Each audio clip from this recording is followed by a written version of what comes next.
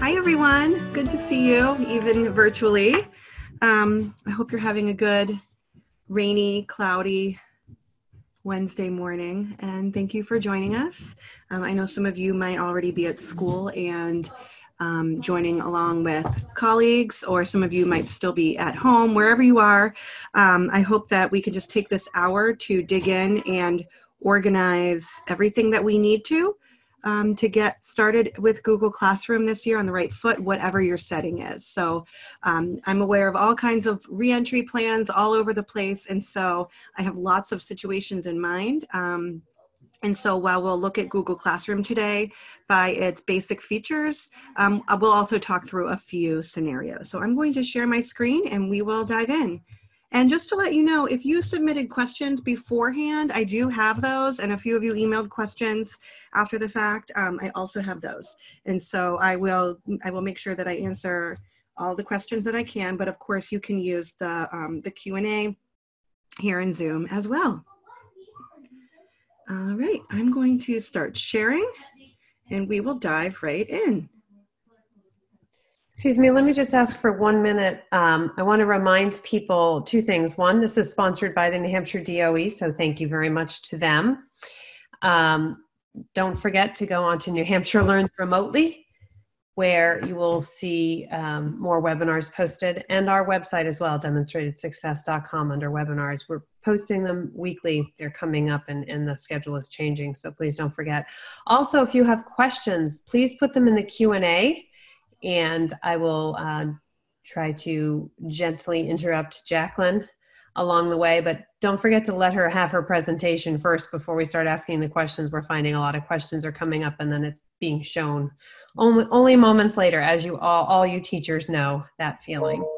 And at the end, we will certainly hang on for all the questions that have not been answered by the demo. Yes. Yeah. Yes, and I'll stop every once in a while too to check the Q&A. And so a lot of your questions will probably be answered, and just throw them out there when you have them, and I will take a look at the box, at the chat box. So I just put a link in the chat box, not in the Q&A. I put a link in the chat box to sort of like an agenda, but mostly the tips and tricks that I wanted to make sure that I hit on today. And that way you can sort of have something to keep notes on later, or to remember some of the things that we talked about, but also be able to access some of the resources that I've hyperlinked at the bottom. So that is there for you. And I put the link in the chat box. So if you're looking for it, it is there. Here we go. 1 second.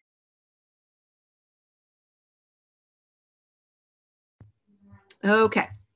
So let's just dive right into Google Classroom. We're just going to, I know a lot of you have at least been working with it now since the spring. Maybe some of you, this is brand new for you this fall because you were using something else, or you weren't using one single platform throughout the school. And so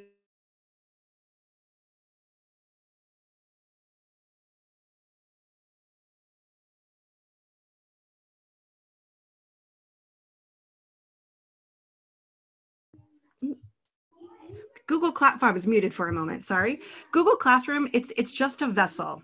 It is a platform, but it is what goes into Google Classroom that will make the difference for your hybrid or your virtual learning environments, or even if you're fully in person using Google Classroom. It matters what goes in it and the kinds of routines and expectations that you set up, just like with your physical classroom. So that's really important to remember. I know a lot of primary teachers are moving from mainly using Seesaw to using Google Classroom and integrating Seesaw as a tool. So I'll just touch on that. And the other piece too is I know there are so many platforms out there that people are moving to, like Schoology and Canvas and Edmodo, and there's so many good ones. The thing, if you're frustrated because you've been moved from one to the other, just know that they all do wonderful things, and there are all things that each of them are missing. And so it's what you put in and how you organize it that will make the difference for your students.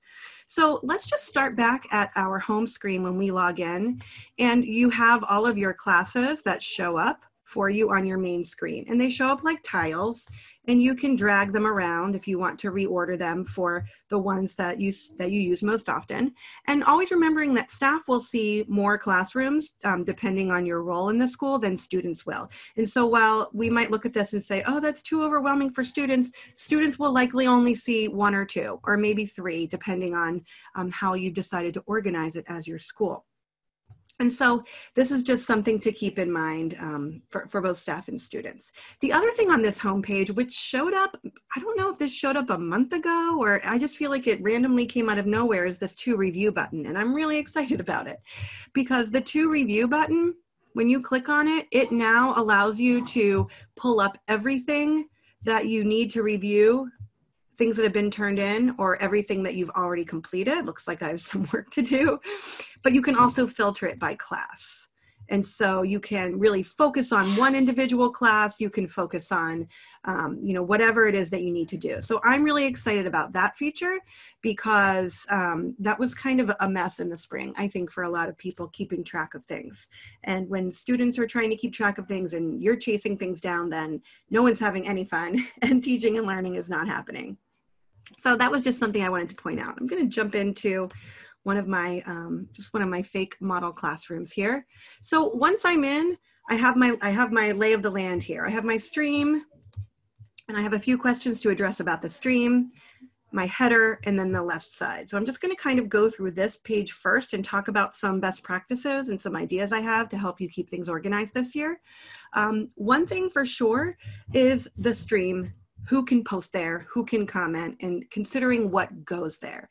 So if you keep the stream open for everybody to post and everyone to comment, and every time you put something in classwork, it shows up here, it will be a mess. And everyone will be frustrated scrolling and looking for things and trying to figure out where things are that they need.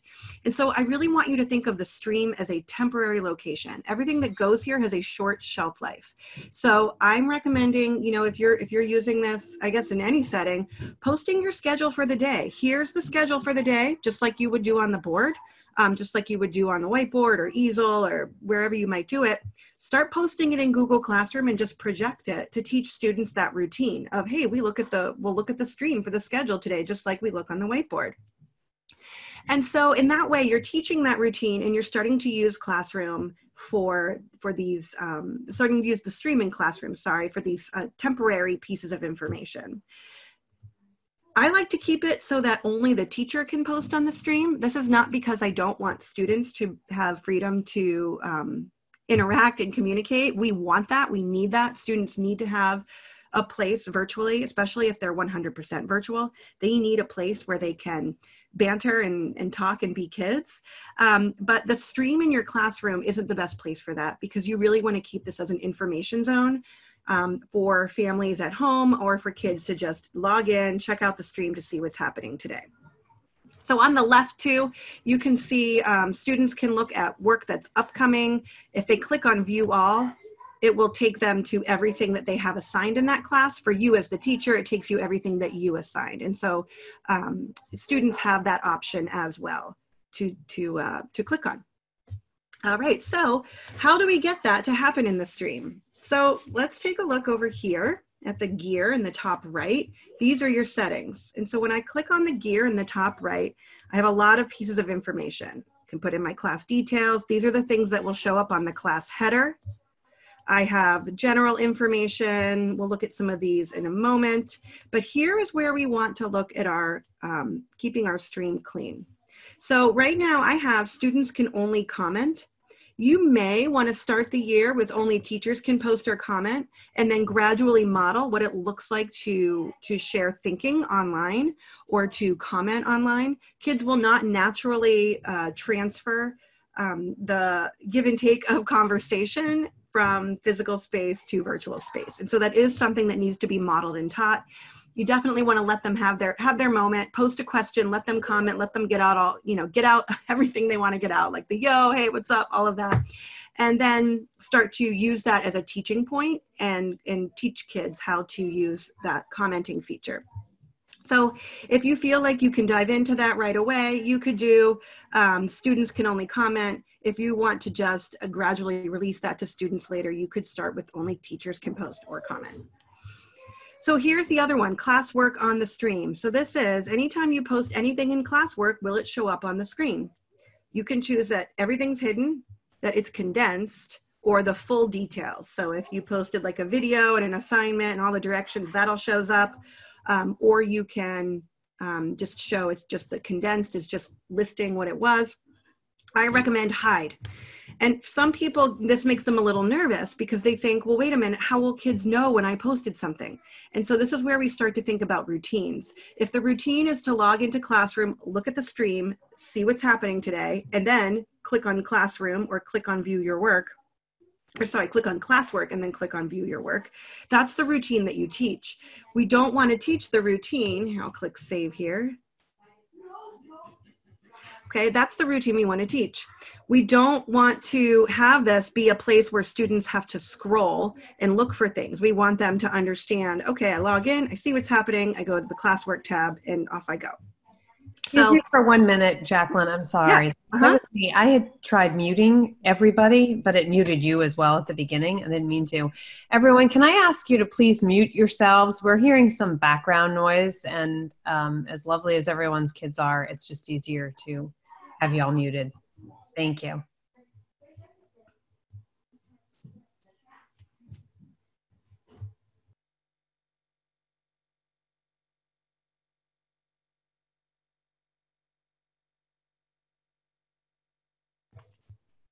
Okay. All right, here we are. Okay, so that is the stream, and that is how you keep the stream clean. Just something to think about. Think about these routines that you want to teach. Another thing that you can look at in the stream is the three little dots. 3 little dots in Google always means move to top. Or so not move to top, means more. And so when you see 3 little dots in Google and it means more, you can choose to move to the top. So if you want to bump a post up to the top of the stream, you can delete it altogether. You want to edit it, something you need to do. Or maybe you want to copy the link to this post, and maybe you needed that link to redirect a student to something. If they were absent, you can redirect them by just posting the link for them back to an old stream post so they don't have to scroll and look for it. So just something to think about as well. All right, so let's take a look at the header. Right now, you can see that I have a Meet link in the header, and this is my favorite, most improved feature by far, is having a Meet link accessible to students in the classroom, to be able to get on this Meet link with you whenever it is that they need to meet with the whole class. And so before, there were all kinds of problems with Meet in the spring. And, a lot of those have been improved as far as the security and how you start a Meet and things like that. But this one feature I really like, because if you set it up correctly in the admin console, and so you can check with your schools, check with your G Suite admins, if it's set up correctly, this link is not accessible. I mean, it's accessible to students, but they can't start a Meet by themselves. So I'll show you what that looks like. So I'm going to jump over to my student view. And when I jump over to my student view, here we are. So here's that same class. If I click on that link as a student, here's what I'm going to get. You can't create a meeting by yourself. And that is what we want. That was a big problem in the spring, and that is now adjusted. And again, it just needs to be set in the admin console that students cannot initiate a meeting. But we want students to be able to click that link when it's time. So if your routine is every morning at 8:30, the class gathers for a short morning meeting, there's no more, creating the link, emailing it to someone, figuring out the password and who has what. They just have to log in, go right, and they just tap the link right in their header of Google Classroom. And it will open for them right there.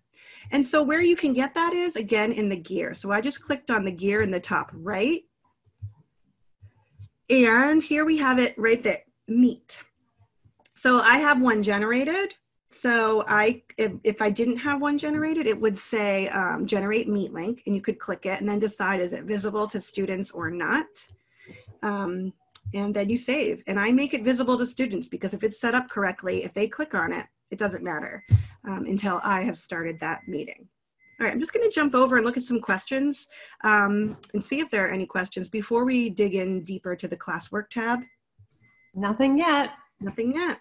All right, thank you. Thank you. Okay, so let's dig into the classwork tab. And oh, you know what? I'm sorry. Yes. I'm so sorry. There was one that just popped up right after we said that. Okay. Someone is asking, can you post a Zoom link there instead? On the header, no. But you could post the Zoom link in the post for the day. So if you posted the schedule and you were posting, you know, we'll meet at 9, just put the Zoom link right in there. You can do it here for sure. Yeah, and the thing is with these posts, when you create a post, I mean, you can add anything here. You can add all the things to a stream post that you can add to an assignment, video, something from your drive, a file, I mean, a link to another website, any of those things you can do. And sometimes, you know, you can use the stream too. Remember I said for short-term things. So if you said, you know what, let's stop what we're doing. Let's all look at this this website right now. It wasn't something you already organized in classwork. You could just pop it in the stream and then tell kids to access it there. So yes, you can put links there. All right. So I started experimenting with using emojis in classroom, and it sounds so simple and it sounds so small, but in reality, when you're thinking about how visual kids are, and especially younger kids, so if you're moving, you know, from K1 to primarily using Seesaw to just integrating Seesaw as a tool, making it as visual as you can is really helpful for students so that they can start to make sense of what's happening that day with support. The other thing that I am recommending really for all learners, but it really helps with the young ones, this extension Moat, which now in the spring it wasn't, but now it is compliant with student privacy, and which is really great. This extension allows you and students to record their voice, and it creates a little play file in here. Really great for relationships because they can hear your voice, you can hear theirs, and students who are unable to type yet, or are unable to type for any reason, or just don't want to because we're just asking a quick question, you can use Moat, and it's a really, really awesome tool. I'm loving Moat right now. All right, so let's dig into the classwork tab. A lot of the questions that I have really have to do with the classwork tab. So we're going to start with thinking about how classwork is organized and the various ways you can do this. So I've seen teachers organizing this in many different ways. Organizing it where one teacher has their own class and they organize these topics by subject. I've seen teachers collaborate, so all teachers in one classroom, and they separate it by subject because they're all co-teaching in the same classroom. I've also seen those teachers just create their own. So if if you're teaching 6th grade math and someone else is teaching 6th grade reading, it would depend on how you wanted to organize it and how you wanted to teach students that routine of accessing class, whether they were in separate classes or together under a topic. Some people don't like to do a topic at all. Some people like to do the week of 9/13 to 9/17 for your topic. And so to create a topic, you click create, week of. I'll just do this one right now. And then everything under that topic that they are posting has to do with that week. It really depends on what works best for you, and there's no one way that's really better than another. All sorts of configurations will work, but you do need to pick one and think through it and really talk through it with colleagues so that you can pick something to teach that routine to families and students so it's consistent and clear. And if you find that it's not working, again, think through reorganizing it, but again, you'll have to reteach that routine so people aren't confused.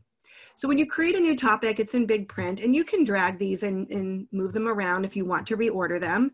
If you wanted to put an assignment in a different place or a resource material, you can move that. These things are all movable in here.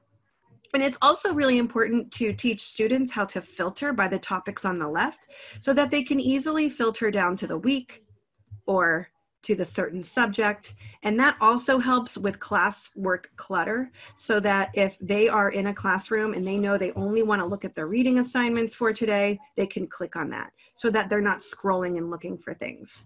It's a really helpful tip, seemingly simple, but that keeps kids from scrolling to try to figure out what they're doing. Someone did ask about archiving. I get this question a lot. I mean, the answer is no, you can't archive, but yes, you can. So I always think there's a workaround for everything. So I like to create a topic called archive, and I drag things down into it. And the way I would use this is if I had something that we've already used, we're already done with it, but maybe I'm not sure if everyone completed that yet. Maybe I have a few straggling students that still need that access to the slides or the assignments or whatever it might be. I will just sort of drag those to the archive. So let's say the small group schedule is old, but somebody still might need it. I'll drag it there. Or I can just delete it. I don't need this small group schedule anymore. I'm just going to click delete, and it's gone. And so the classwork tab does get long and crazy. And so the question, still remains, okay, if I drag a bunch of things to archive, my classwork tab is still long.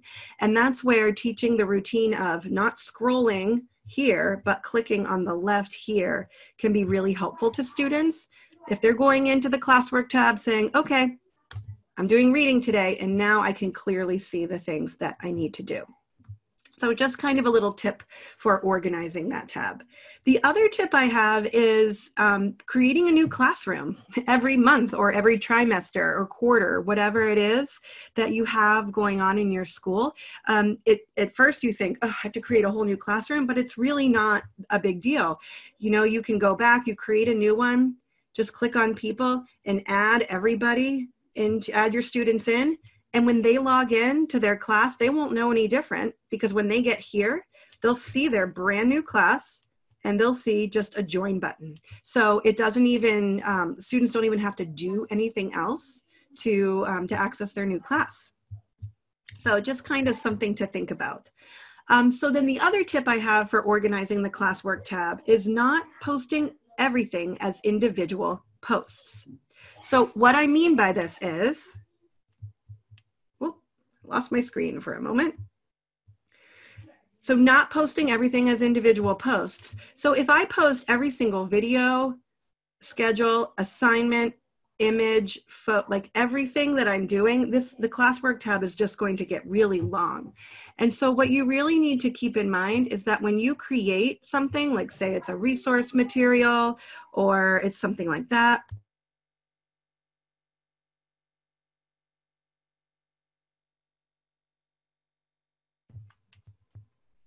so you could, in one material or one assignment, you could click add, and you can add multiple things in here. So just remember, you can add, I don't even know what the limit is in an assignment or in a material resource, but you can add multiple things in here. So if you had a full collection of the graphic organizers for whatever unit you're doing, they could all go there or something like that. The other thing to keep in mind with that is using slides. I mean, using slides is probably the best way to organize all of your teaching for students in a way that sort of maintains that flow for kids. And I know a lot of the details, or the examples I'm showing right now are primary, but all of these things apply to various ages. So for example, if I'm organizing my teaching and learning for the week for reading in slides, instead of these slides all being individual classroom posts, they're in the slides and the students move through the slides. And so you can make them interactive in different ways. You could add a slide deck as an assignment where students get their own copy, and maybe throughout there are text boxes here and there to respond in. Maybe you use the add-on Pear Deck to make them interactive. I'll show Pear Deck in just a quick moment here. There we go. So I won't have time to go deep into Pear Deck, but it's an add-on that opens up in the right side. as soon as it loads here. And it allows you to add all sorts of interactive features to your slides, multiple choice, embedding a website right there, draw, just lots of responding things. And it's really easy to add audio to a slide. It's literally a click record and it puts the audio link right there. So really great for access for kids to be able to use that audio link.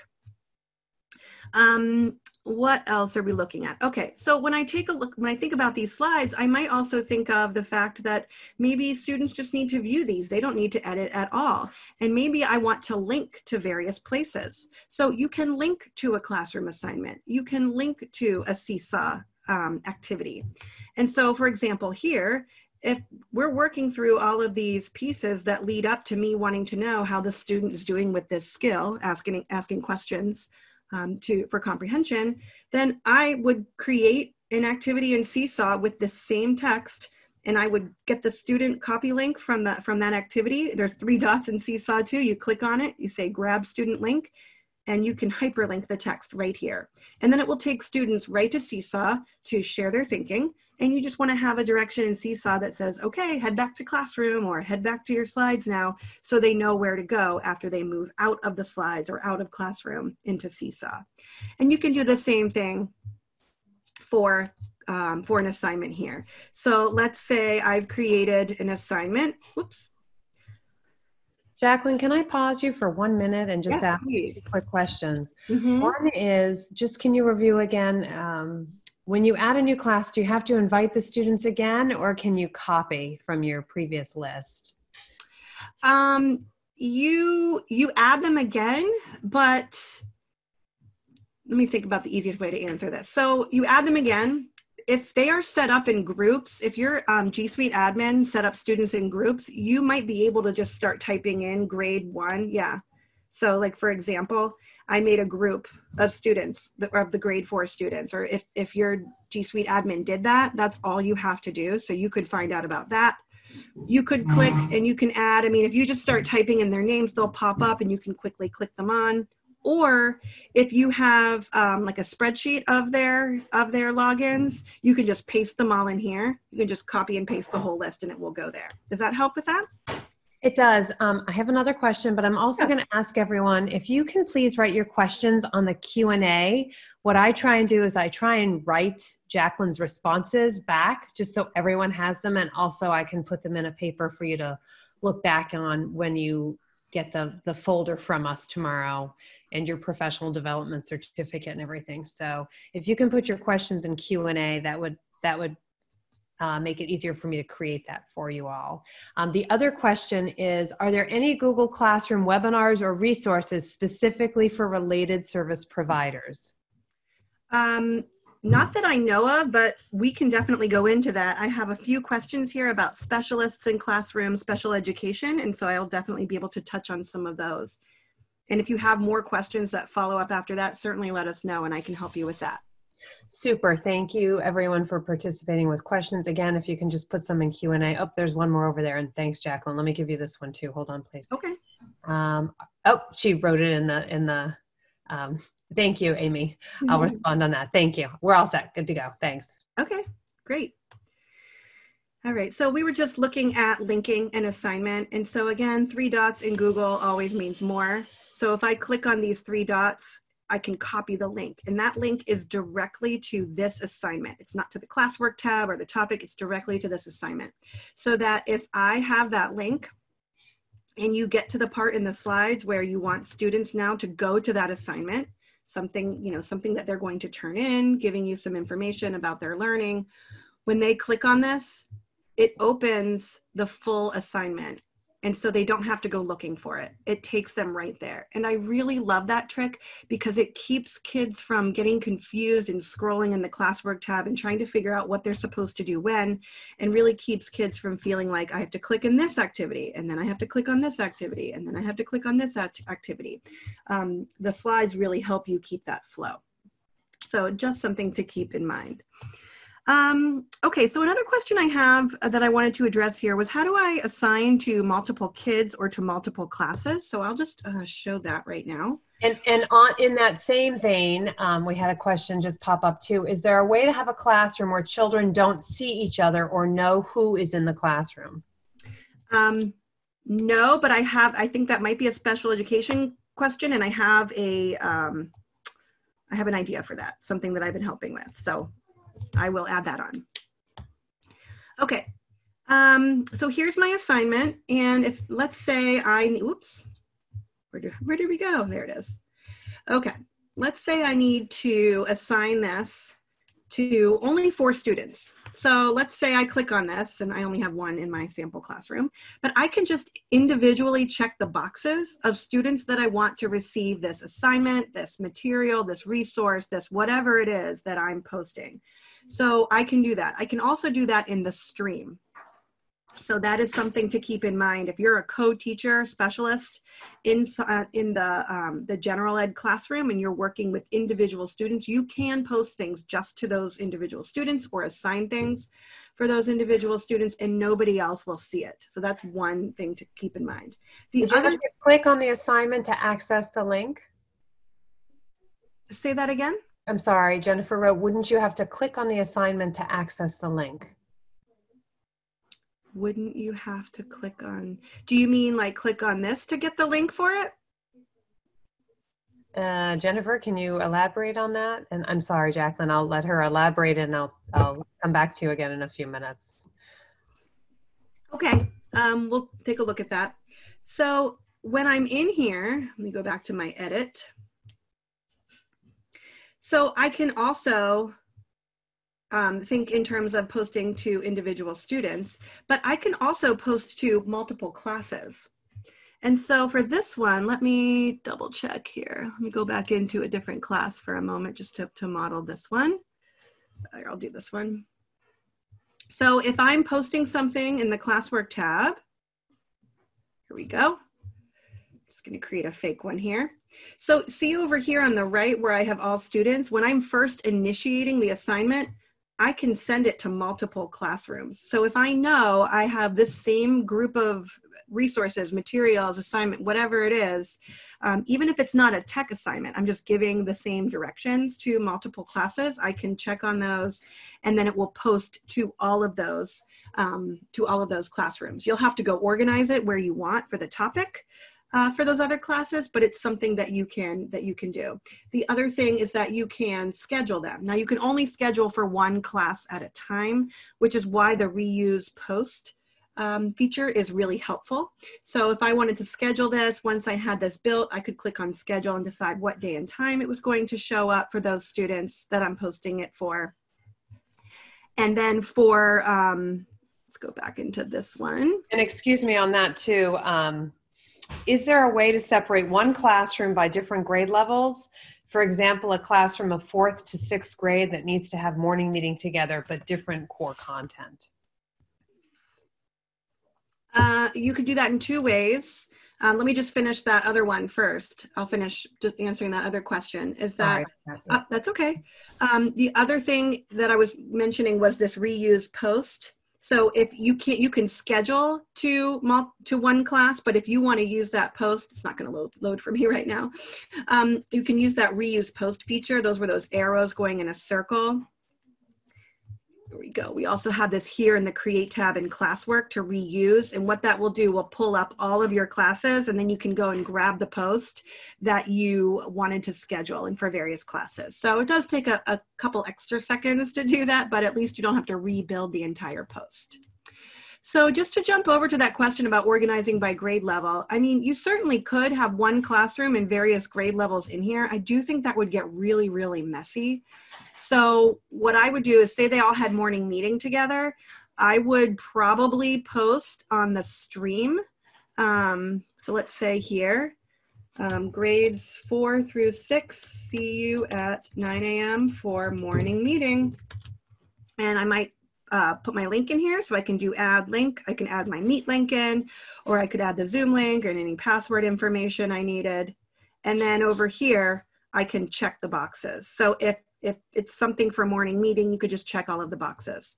Or if this is a consistent schedule, I would even, excuse me, go into the classwork tab, and under resources, I would make one called, let's just make it immaterial because it's not really an assignment, weekly meetings and schedules.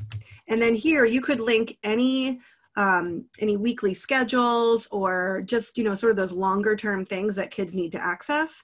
And you could put the link to, you could have just a standing link for that morning meeting, and then teach kids the routine that when it's time for morning meeting, whether you post it on the stream or they just know at this point, they can click on the classwork tab, go in here, click on their link and join their meeting. All right, any questions before I jump to the next one? Yes, hold on 1 minute, please. I'm not as good at any of this as you are, so trying to type and read.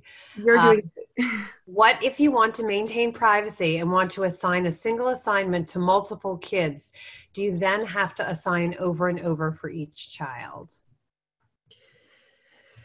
Okay, so I think I understand. So let's say I wanted to assign to 4 kids. Are you asking then, are those 4 kids going to know they all got that assignment? I think that's what you're asking. I'm thinking also. Yeah. So I take it that's all the question is. Yeah, they won't see that. And so one school I was working with the other day, we created a topic. So let's say, I'm just use my name. We created a topic called Mrs. K. You know, Mrs. K is the special education case manager or paraprofessional or whoever that comes into the room and helps. And so I can create this, and I could even just create a video. I'm just going to drag it to the bottom here. Let's do it one more up so you can see. There we go. And then I could even create a video that just says, hi everyone, like, you know how I come in your classroom, I'll come in your virtual classroom too. And so just sort of how, we think of services being somewhat trying to be seamless, right? Many adults are moving in and out of the physical space and the virtual, in the physical world, and we want to do that in the virtual world too. So to normalize that we have many adults that help us. And so you can have this topic. All the students will see this topic once there's a post, but they won't see anything posted under there unless it's posted to them. And they won't see who else does that unless you post something where students are supposed to have a conversation, or where you are asking a question, you're using the question type, and you make it so that students can reply to each other and edit answer. And so you may just want to avoid that if you don't want them to see each other in that small group. I would, though, think about what the intent of the activity or the resource or material you're posting is. Because if you think of the physical space, if I say these 4 kids, I'm going to work with them in the classroom, and then I'm going to pull them out and we're going to go do some intensive work in my classroom, they see each other at the table. So if you're doing something with that group, they would see each other in physical space. And so if you're doing that something similar in virtual space, it's the same thing if they're seeing each other. But if it is something that you wanted to keep separate, yes, you can definitely do that just by posting to the students that you want, making sure that it's not any interactive work where they're having a conversation or something like that. I hope that answers that question. And I think that before we go on to any other questions, I'll just address adding other teachers and specialists and co-teachers into classroom. Is that adding a co-teacher into the classroom, you do that via the people tab and add them here. They can do everything except delete the class. And so that way you can have any adults that need to be able to pop in just like they would in your physical classroom, any adults that need to sort of see what's happening or see, support students. But those people would want to make sure that they have email notifications turned off for all of these classes they're in, or your email inbox will be really, really crazy.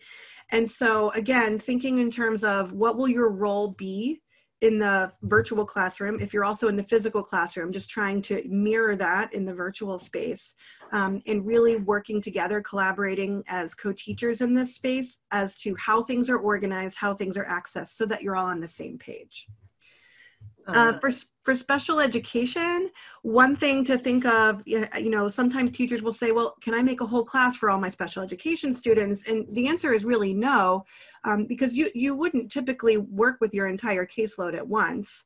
But what you could do is be a co-teacher in any of the classes where you have students that you work with. And the same thing goes for guidance counselors, specialists, any other support professionals that are working with you all, add them in as co-teachers so that they can post to individual students as needed.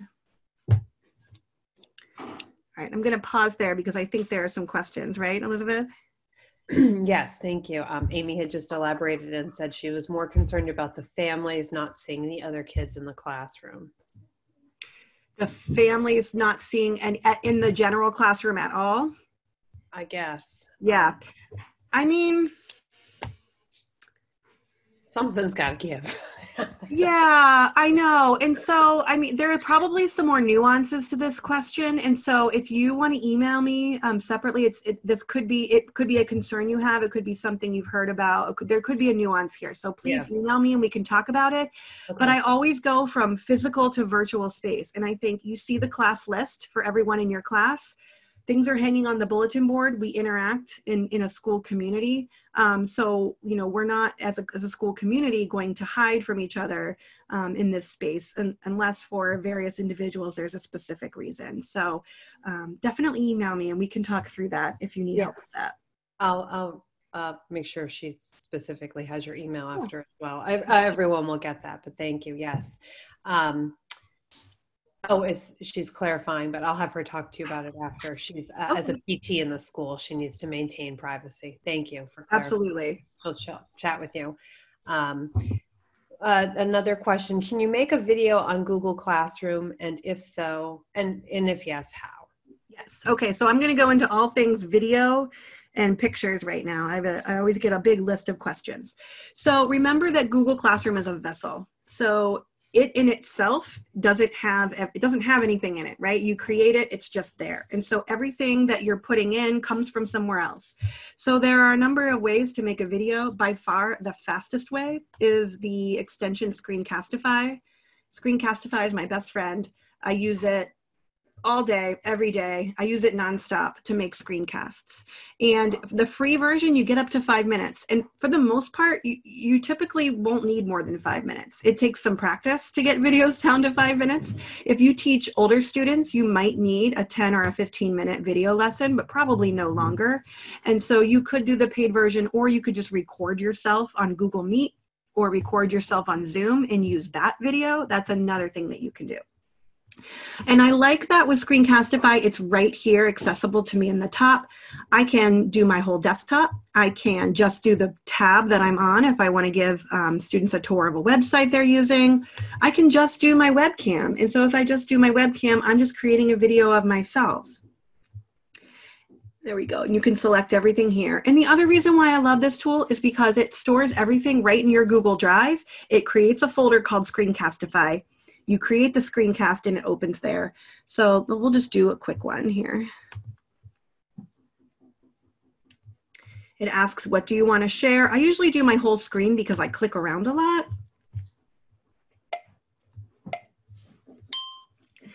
Hello, everyone. Just making a screencast. Thank you.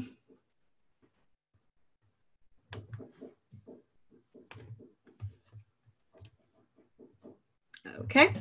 I stopped it. It just was a little bit delayed because I'm running many programs right now in screen sharing. And so now what this will do is it puts my screencast in here. I can quickly trim the beginning and ending off if I want. I don't have to get too fancy. I can rename it here, math lesson with the date.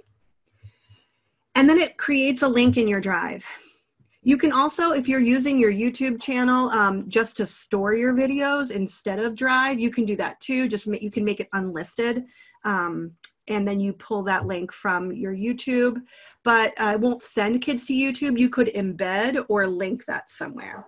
And then the other thing I love about Screencastify is this right here, export audio only.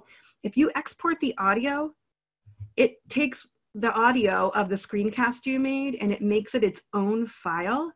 And so you can insert that audio into a Google slide, or you can insert it really anywhere. And so if you want to read something or have something, you know, any of the reasons we can think that we would want to include audio.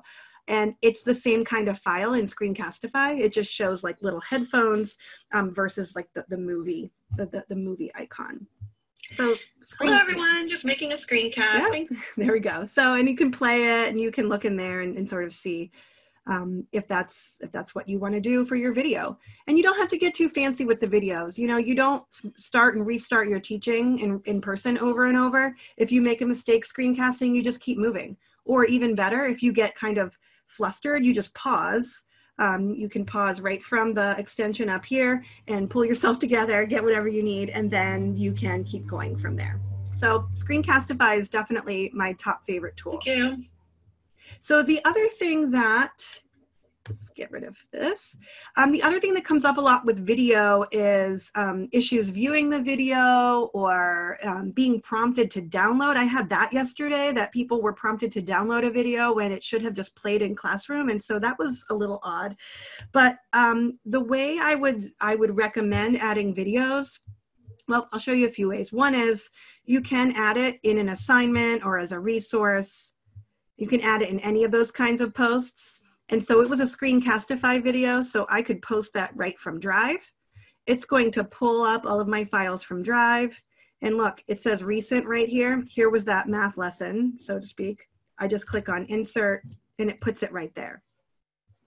And I can add in, you know, all of the other things that I might need to add in. Or if you are storing your videos on YouTube, so instead of grabbing them from Drive, you chose the YouTube option on the far right, then you would paste in, you would do add YouTube, and you would paste in your link. And your link is unlisted on your YouTube channel. It's not that people are going to go, they can go looking for it and go finding it. You're just doing that to get the link yourself. So that is the best way for teachers to do video. The other thing to think of is inserting your video right in your slides.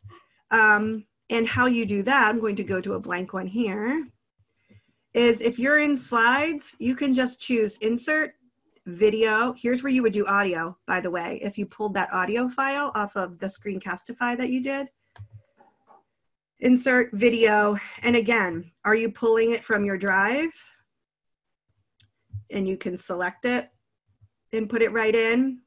If you were pulling it from the URL, you know the YouTube URL, you can paste it right there. And so that's how that works. And then you embed it right in. And you can resize it and all of the wonderful things that you can do in slides. So something else to think about, especially for younger learners. They don't have to go in and out of things. You know, I went into this assignment, now I have to go here for that video and there for that. Those directions sort of keeps it moving a little more smoothly. For students to create video, if you're using Seesaw, keep using Seesaw. It is great for those kinds of tools. Students can also use Screencastify, the free version. You know, if the G Suite admin pushes this extension to all of the users in your G Suite domain, then kids will have it, and you can teach them how to make the screencasts, how to insert it from their Drive, and they would do the same thing. So if they were turning in, if they were turning in work, I'm going to go over to my student view. Here we go. So if I was accessing this assignment, and for my assignment, I am going to add or create something, this is where I would click here. And if I already made my video, I would pull it from Google Drive. If I wanted as a student to create something to submit for this assignment, I could do that here as well. I could paste the link to my video if I was using YouTube. So students do that same thing. And notice here that this says mark as done versus turn in, because this assignment didn't have anything linked to it.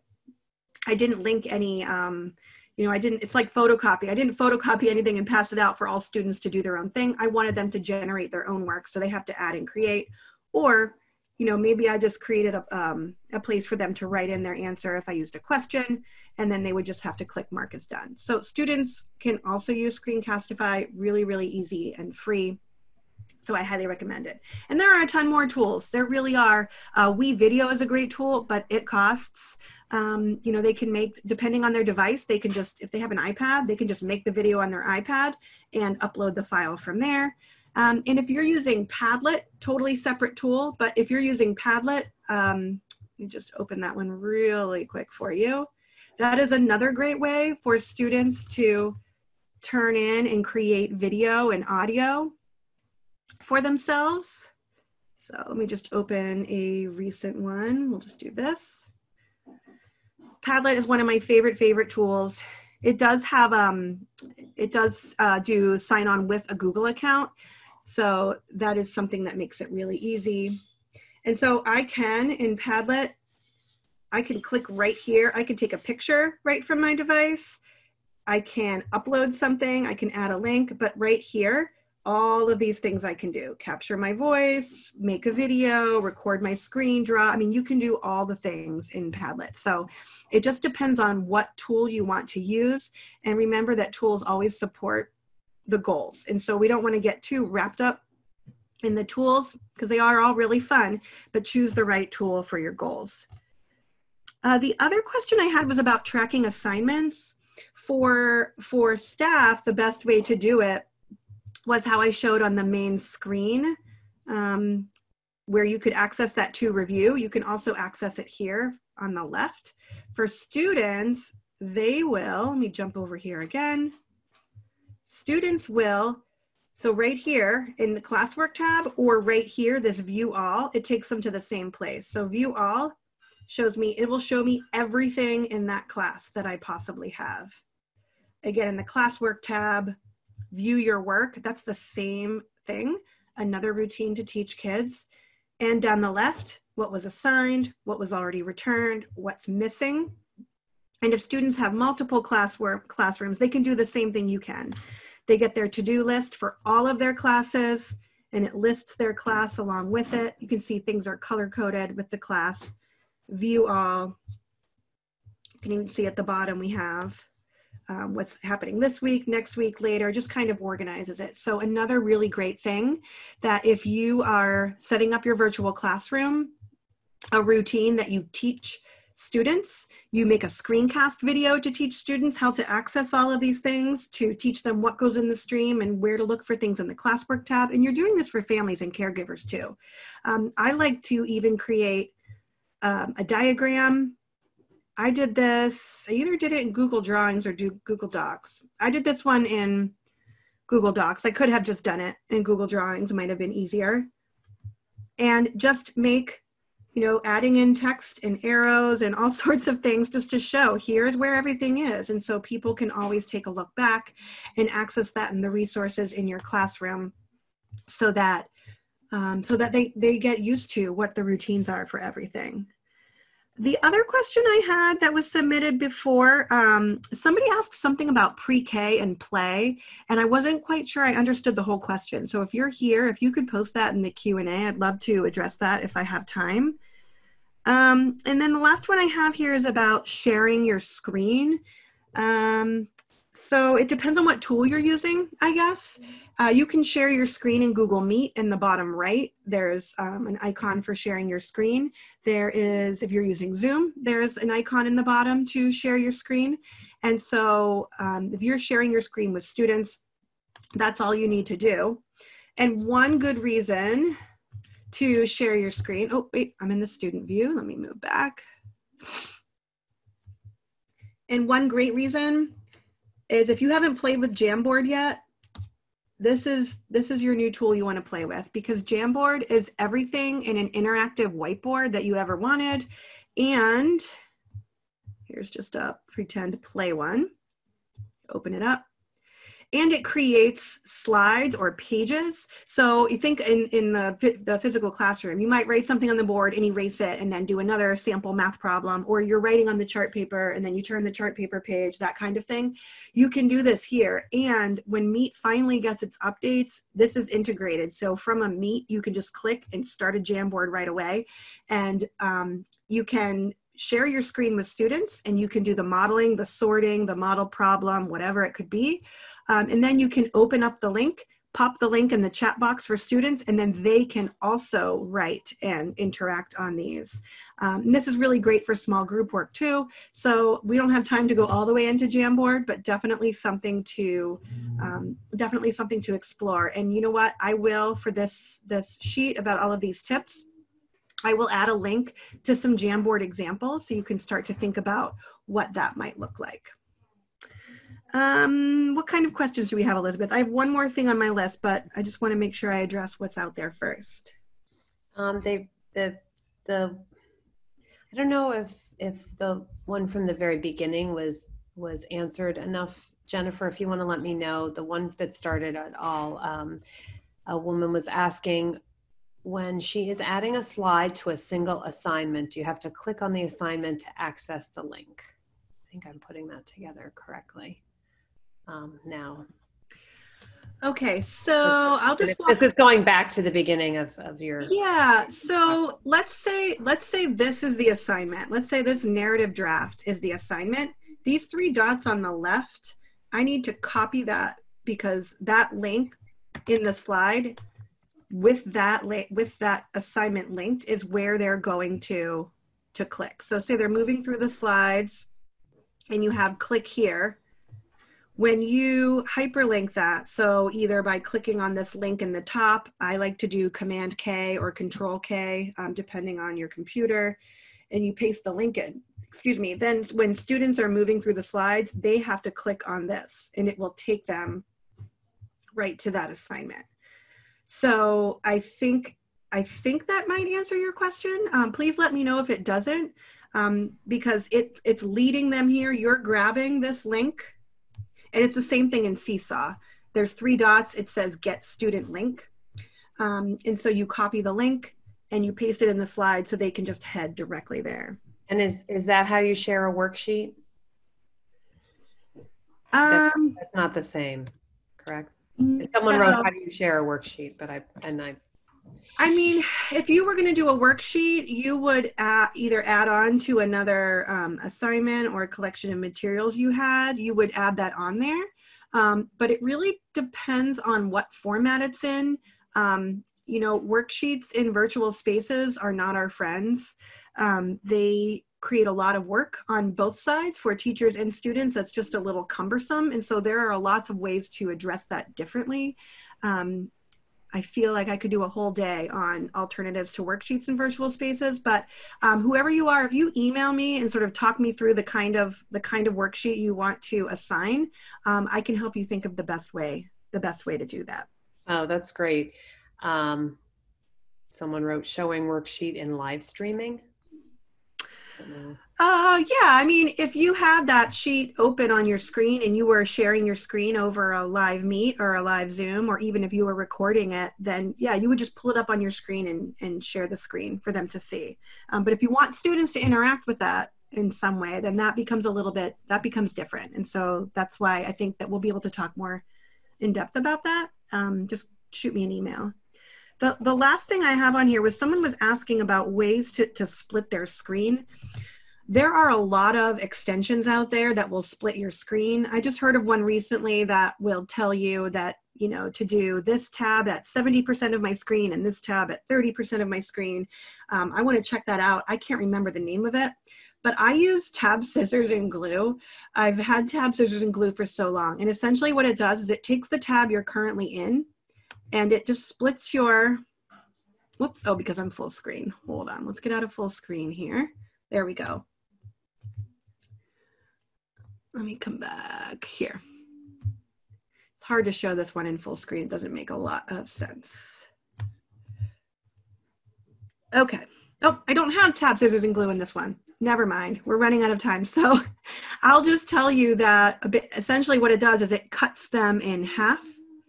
Where did that window go? I have no idea. I'm completely lost. It cuts it in half and it just splits it. So you can see any tabs that were on one side of it, on one side of your screen, and any tabs from the left over then, those show up on the left side of your screen. So that was tab, scissors, and glue. But if you go into the Chrome web store and just search split screen, you're going to find a lot, and you'll find one that works just for what you want to do. Elizabeth, did anyone who asked the play question follow up on that? Sorry, I forgot to unmute. No, I don't see the play follow-up question on this yet. That's fine. I do have another question though. It says, this woman says, in the spring, I created documents for questions and answers. I shared with students and they answered. Their docs were answers accumulated in my Google Drive. Is there a way to avoid that? So yes and no. And so I know we're at time, but I am going to show this. So if you want to collect information from students digitally, there are a number of ways to do it. One of them, if you're asking questions, your easiest route would probably be to create a Google form you could do it right from your classwork tab, or you could create a Google form from your Drive, and the form would have all of the questions, and then you would get all of the student answers in a spreadsheet, and you can also view them from right in Google Forms. So that's one way, but if you wanted them to do it on a doc itself, you don't want to create in Drive and share. What you want to do is create it here in Classroom, and I'm just going to create a brand new one, I think. Oh, I'm in my student view. That's why. All right, let's get this back to full screen here. Okay, so if I'm creating an assignment, you would link the doc on that was your template. So it's like you have this, you're going to the copy machine, right? And you're going to copy one for all of the students. Because you don't want to start things from Drive and share with students and have them share with you. That is a mess, and you will fall apart very quickly. And maybe you already have from doing this. I'm just going to grab this doc here. Okay, so let's say I put this doc in. It has the boxes and the questions and whatever I want students to answer. I want students get their own copy. Make a copy for each student. Just going to say test. I like to do things right now 0 and 1 or ungraded, just because assessment in virtual and physical spaces is really tricky right now. All right. So if I assign it, then every student is getting their own copy. Oh, it's not letting me do it because I don't own it. Regardless, for time's sake, here we go. Okay, so every student gets their own copy. So that as a teacher then, when I'm back, I think I finally made Google Classroom mad enough that I froze it. There we go. So then as the teacher, when I access that assignment, I'm accessing it here and everybody's work is right in here. So as students open up that document and begin working on it, do you see how it says student 1 and it shows that document? You'll see all your students. You'll just see a grid, all of the student work, and you can click on it and see their work as they're working. And so, really the problem that Classroom solves is that the creating things in your Drive and sharing and getting them in a folder and getting the right access and editing rights and that whole mess, you completely bypass all of that by using the various features here, by thinking, okay, does everyone just need to view it? Does everyone need their own copy? Or is everyone editing one copy? Which typically wouldn't happen for a whole class, but if you were assigning something to a small group, you might just assign to 4 kids the same graphic organizer or something that they're filling out together. Because something about using Classroom is that as a teacher, your routine still might be that you're creating all of your things in Drive, and then you're linking them into your assignments and your materials from here. But students don't need to do that. Students, and for some students who are used to always going to Drive, they're going to need to be sort of retrained to access all of their work through Classroom. And so the other question was, they all show up in my Drive. Is there a way to avoid this? No, but they're organized for you. So if you click on Class Drive folder, students have this and so do you.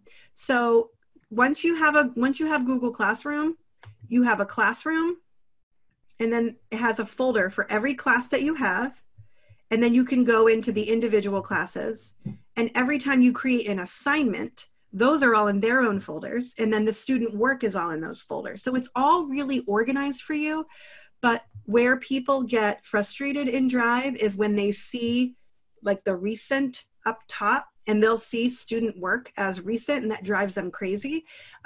It's just the way it's set up for now. You just have to ignore it. not just randomly landing in your drive. It is in a folder and it is organized. It just doesn't feel that way because they'll show you recent things up here. So I hope that helped and answered that question.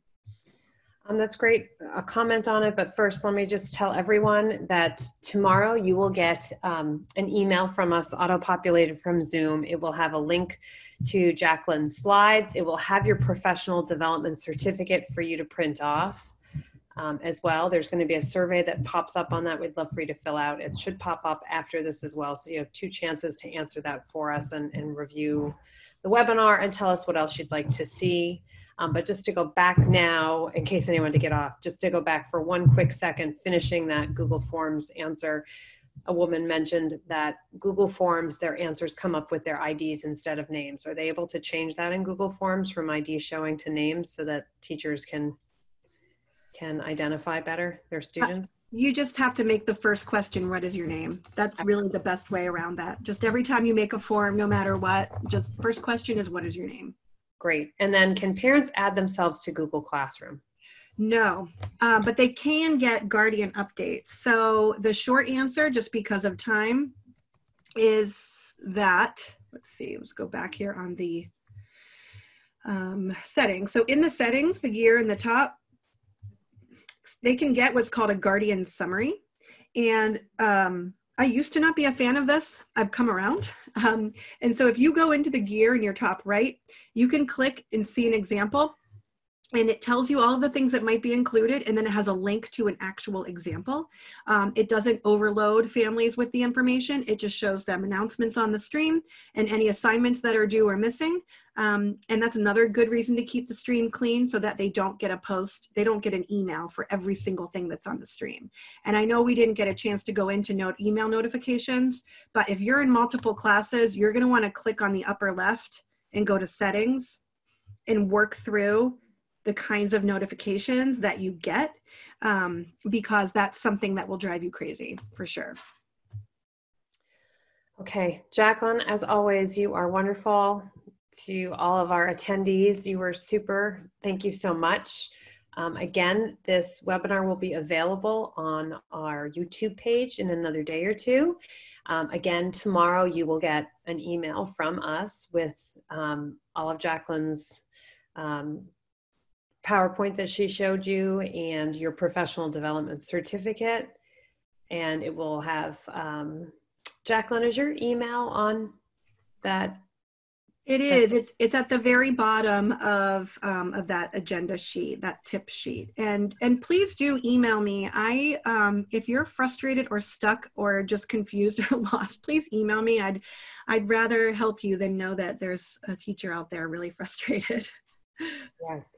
And don't hesitate to write to us at info@demonstratedsuccess too. We can get in touch with Jaclyn. We might be able to answer for you as well. And as always, we're looking for your feedback. We're here to help you. So let us know what else you're looking for. And I'm sure if you're looking for it, there are others as well. And maybe we can create another webinar to make that easier for you. And also any information you can give us. We're really struggling as a company to support you, whereas everyone used to be on the same school schedule Monday through Friday at set times. Now people's school days are a little bit fluky times, so we're not sure if we should be hosting webinars at 2 p.m. or 3:15 or 8 a.m. or 7 a.m., that sort of thing. So the more information you can give us to help you, the better we are here to serve you. But Jaclyn, as always, fantastic. Wonderful. Thank you so much. Thank you to all of you. We appreciate it. Don't hesitate.